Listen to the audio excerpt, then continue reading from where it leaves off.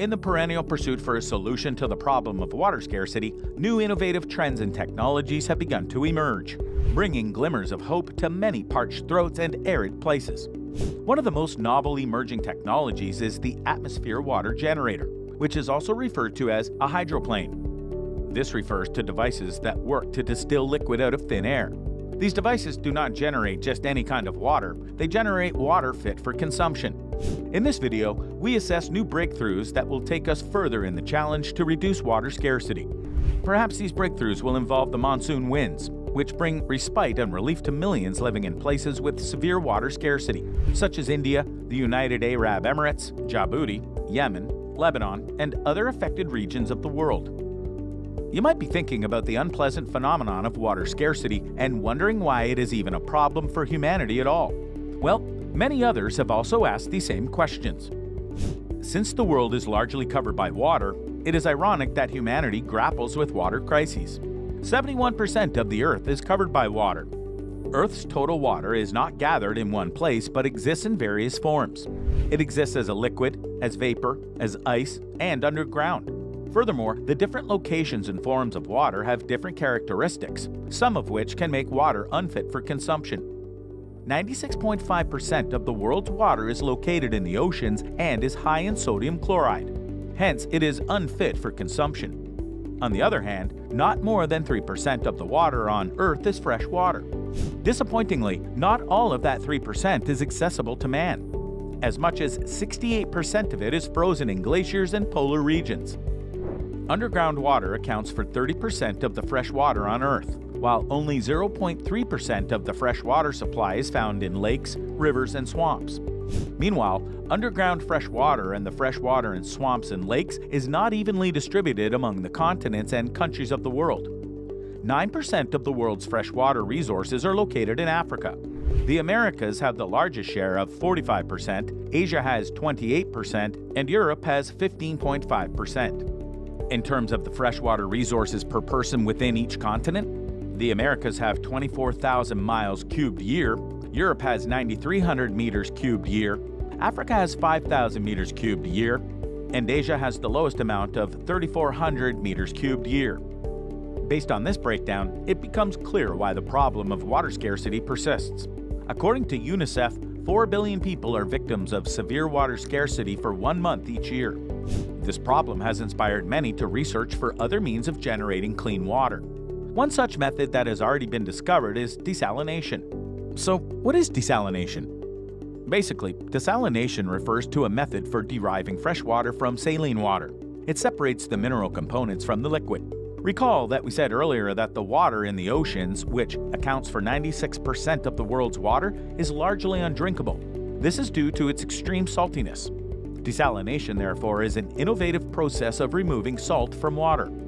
Initially, desalination was a technological method common to ships and ocean-going vessels. The first desalination plant based on land was installed in 1928 in the Netherlands. Furthermore, the desalination of saline water is an artificial method of acquiring fresh water from salt water involving two main processes: distillation and reverse osmosis.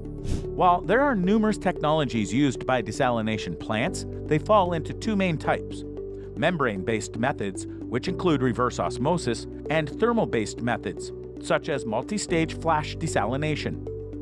The multi-stage flash method works by channeling the saline water into a chamber where the water is heated and pressured into other chambers. These chambers decrease the pressure and heat of the water in a descending order. An MSF method may have up to 40 stages. This method accounts for about 34% of the desalinated water worldwide. Meanwhile, reverse osmosis, unlike MSF desalination, is a method that uses a semi-permeable membrane. After initial treatment, the saline water is pressured to cause the water to pass through the membranes to derive clean water.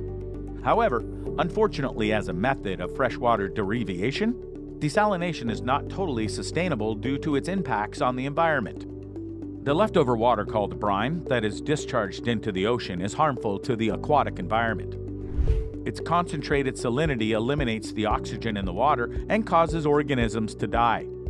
It also generates a greenhouse effect due to its high dependence on fossil fuels for energy. For these reasons, other means of generating water must be considered. This brings us to atmospheric water generation. Atmospheric water generation is the process of extracting clean water from foggy air using atmospheric generators. Unlike desalination, which derives clean water from seawater, it derives water from the humid atmosphere. In other words, water generation depends on the level of water vapor within the air. This process, of course, comes handy in places where water is available in substantial amounts in the air, and there is difficulty in accessing clean water. As stated earlier, some of the world's water exists in the atmosphere. The atmosphere serves as a reservoir for water, and it holds an estimated value of 3,000 cubic miles of water, which is equivalent to 12,900 cubic kilometers. Therefore, the atmosphere provides a good source of clean water. AWG uses a system that is identical to that in our air conditioners. When the AC suctions in warm air, it permeates the coils within the AC, which is cooled down by a refrigerant. Since water can only be sustained in warm air, as the air is cooled, it releases the water, which is usually disposed of. However, in AWG, the water from humid air is condensed and stored.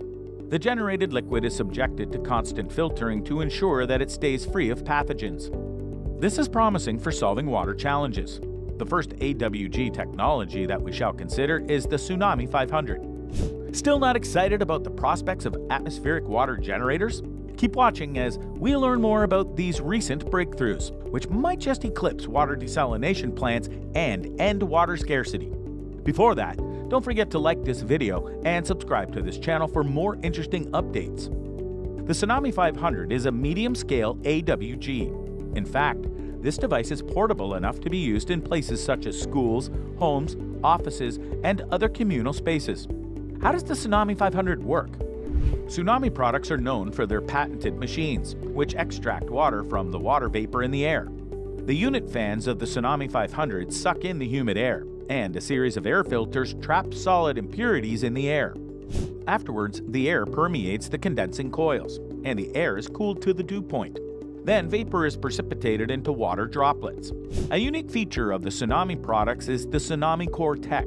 This technology ensures a greater output than just any AWG by forcing the condensation of water, which is collected in a tank and treated effectively to occur. Interestingly, it has a production rate of 0.5 to 8 gallons per hour. Additionally, it can be supported by a single power grid or a solar power system of 8,000 watts. It requires an operating temperature of 60 degrees Fahrenheit to 100 degrees Fahrenheit. If the dew point is higher than 50 degrees Fahrenheit, it generates water. An increase in the amount of water generated occurs as the dew point increases. The Tsunami 500's upgraded version, the Tsunami 750, produces as many as 329 gallons of water per day. Another exciting innovation in the race to solve water scarcity is a novel breakthrough championed by a group of engineers from the University of Texas. This innovation is purely solar-powered. How brilliant! Called super sponges, this technology is based on hydrogels, which are gel polymer hybrid materials that are designed to hold a large amount of water. This technology is a successful combination of hygroscopic and thermal-responsive hydrophilicity. It expands to absorb water and releases water when it is exposed to heat. More exciting is the fact that this technology can generate water in arid regions. According to Fei Zhao, a postdoctoral researcher and co-author of a study on this technology, this system needs just a little intervention from the users. Moreover, it does not consume energy, and it operates using the heat from sunlight. Gaiwa Yu, the team leader, is working to patent and commercialize this strategy. The third technology on today's list is the fog catcher. Dr. Josh Wong, a professor of mechanical engineering, led a research team that constructed a lightweight, battery-powered freshwater tapper that can generate up to 10 gallons of water per hour from humid air. This system is based on a nanofiber method and electrospun polymers. By using electric forces, electrospinning creates polymer fibers with thickness that range from tens of nanometers up to 1 micrometer. This size is appropriate for condensing and squeezing water droplets out of the air. This method, introduced by Dr. Josh Wong, provides a much larger volume ratio than typical membranes used in water distillers. By using polymers that are hydrophilic and hydrophobic, his team found that a water harvesting system could be created with nanofiber technology. In fact, in addition to its minute energy consumption, it could work in arid areas, provided that the atmosphere has the correct level of humidity.